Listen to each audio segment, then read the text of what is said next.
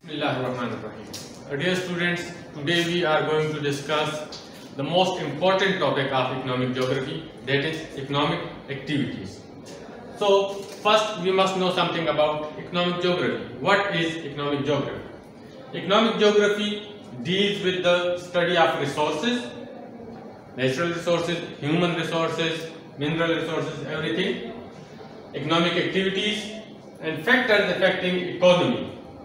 So in economic geography, we first deal with the resources, their amount, their location, then with the economic activities, that which sector of economic activity is prevalent in which area and why, and then what are the factors which affect the economy of an area.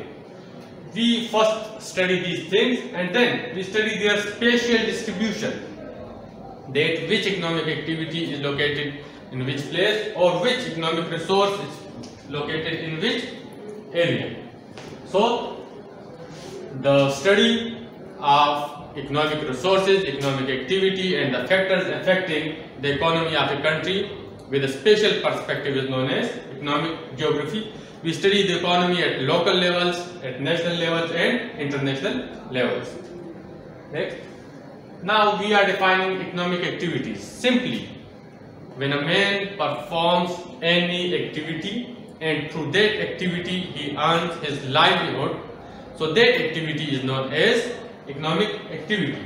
In modern days, we can say that earning money is economic activity, but there are certain activities in which money is not involved. Therefore, we define economic activities as any activity through which man earns his livelihood is his economic activity.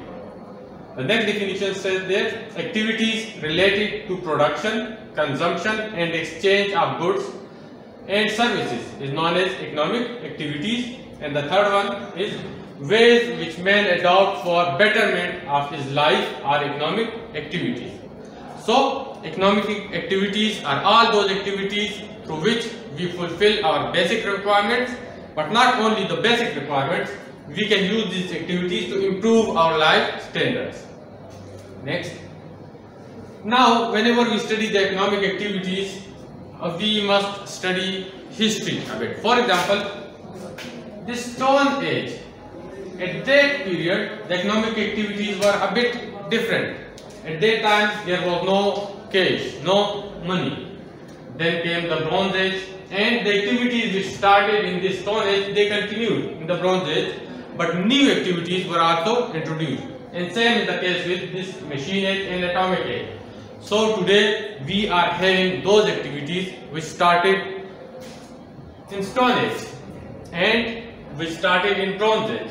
Those activities which started in Machine Age, and all these activities are present now in this Atomic Age of today.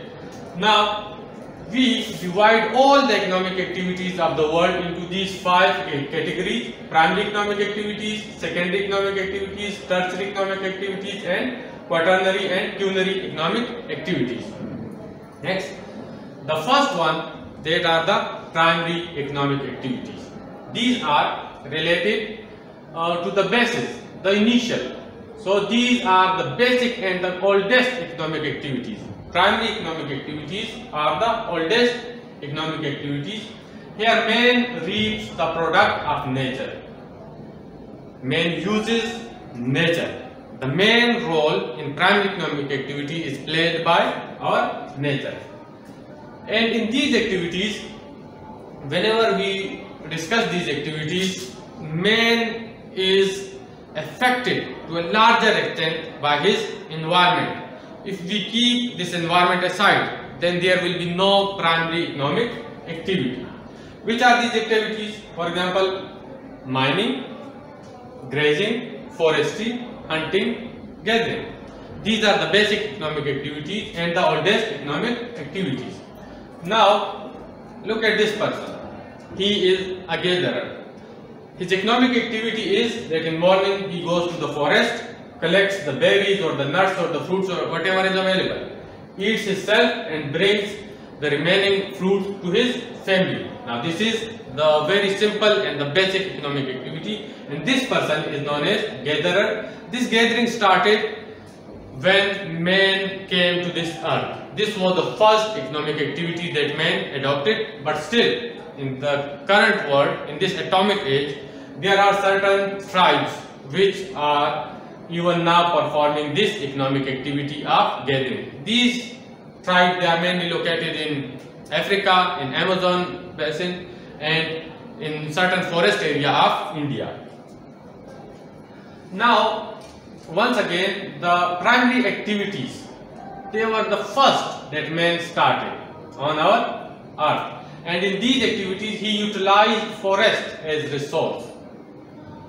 Now there are people who are utilizing this forest even today. So all of them, they are in the primary sector of economic activities. The important thing about that period is that population remained or was very sparse at that time. Therefore, the forest, they were able to produce enough fruits and nuts for all the population, but currently it is impossible. And the second thing is that at that time the level of civilization, if there is something like this, it was very low, very simple life. Next.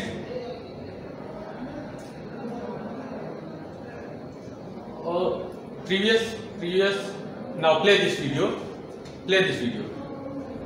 These are few hunters who are hunting. So hunting is also a primary economic activity, and when man started to hunt, he needed certain implements or certain things with the help of which he was able to hunt. For example, this wood that is in the hand of this person, this started a new economic activity, that is, you can say, lumbering.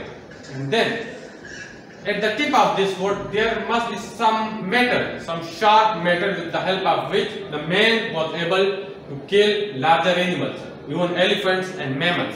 So this started a new economic activity, that is mining. So hunting, mining and lumbering, these are also primary economic activities. Next, this is the wood, firewood. For this firewood, this is a video. You needed the forest, and the lumbering that started even for fire, for implement and such activities. Next, mining. Mining was also an important economic activity, and even today, this is a video played. Even today there are people who are engaged in the simplest form of mining. For example, they are using their hands and the simplest tools for mining now in Balochistan. So mining is also an important economic activity, primary economic activity. Next, agriculture played. Agriculture, this was a very important economic activity, and this activity sustains the life on earth today. This activity is said to have been started by these women. They used to live in their houses of whatever type those houses were, but in the backyards they started the agriculture, and they even today in rural areas they are performing agricultural activities. Next, in primary economic activities, man is dependent entirely on his nature. Next, now come the secondary economic activities. In the secondary economic activities, we add value to the products of primary economic activity. The economic activity in which value addition is done. We add value. We enhance the price of that value, that product. And the main activity in secondary economic activity is manufacturing.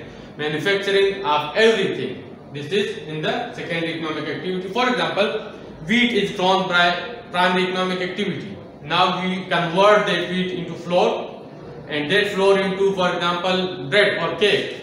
Now the price of cake is more than 3 or 4 times that of the wheat. So we added value to that wheat, and now this is the secondary economic activity, and in this activity we earn more money. Next, these are pictures. For example, this is the machine, the local machine through which we converted the wheat into flour. This person, he is working on wood and adding value to that wood. In initial times, these were certain implements which were made from the metals and this is